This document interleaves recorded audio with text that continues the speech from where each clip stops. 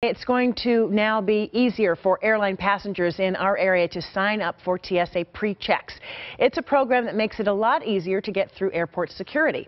King 5's Roberta Romero joining us live from SeaTac to show us how we can take advantage of this. Roberta, good morning.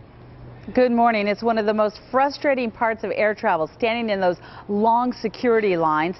But this new TSA pre-check-in program can change the way you travel. And starting today, it is much easier to sign up. Here's why.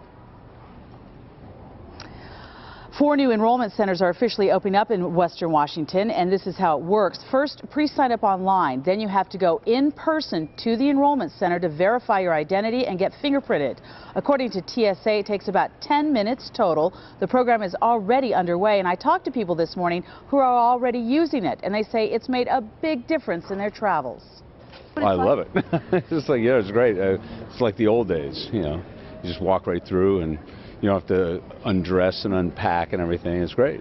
I would say do it, and it will speed up the airport congestion. You love not taking off your shoes? Well, yeah, that's pretty nice. Yeah, pretty nice. Plus, you don't have to worry about those holes in your socks either if you get into that program. Now, here's something you need to be very much aware of. When you sign up online, you'll have an opportunity to make an appointment at the enrollment center, and you need to have that appointment when you go to the enrollment center. As for cost, it will cost you $85 for a 5-year sign-up. Coming up on Kong, we'll be talking to more airline passengers, and I'll tell you where those enrollment centers are located here in Western Washington. We'll see you then. I'm Roberta Romero, reporting live at SeaTac Airport.